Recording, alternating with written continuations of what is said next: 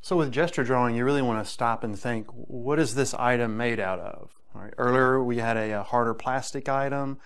Think about, what's the weight of the item? Does it have action? Is it soft? Is it hard? Is it metallic? Think about, what kind of sound it would make if you, tapped on it. Now, of course, this is extremely plush or soft and fuzzy, so you want to sort of try to capture some of that in the gesture drawing, or get the essence of that. All right, so a little more complicated. Again, think of your full page. Again, drawing from the arm, and I'll start this gesture drawing very lightly. There's this, all right, a large mass, and a gesture drawing is meant to be very quick, very quick. Right? I'm thinking right now. I want to get a little bit of weight. What is up under this foot? Come over here to the other foot. Block that in. Again, I'm thinking, soft. I'm thinking, what is this made out of? I'm thinking, how can I simply describe some of the properties, all right, of this teddy bear? This nice scarf that he's got on that comes down here. I'll notice how I'm continually moving my charcoal. I'm looking constantly for a line. What's that line going to be? Is it thick? Is it thin?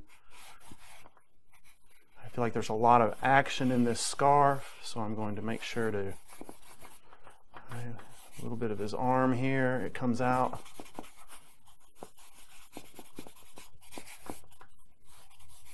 And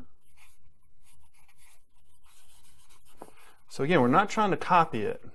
We're just simply giving a gesture, an essence of this teddy bear. He's got a nice little snout here we'll put in.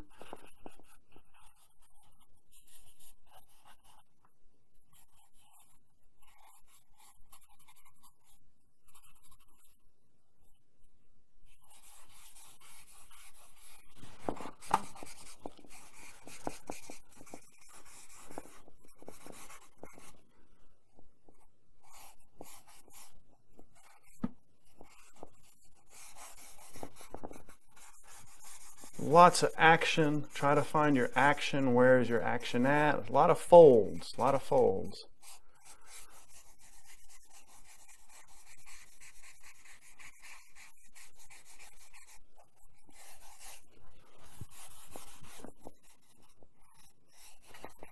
Come back in and reestablish a few things that I've laid in here.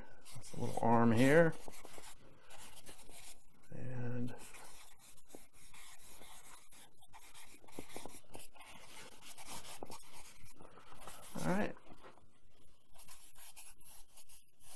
all right, so decent gesture, establishing, your action line, coming in, continually moving, thinking, how can I describe this item?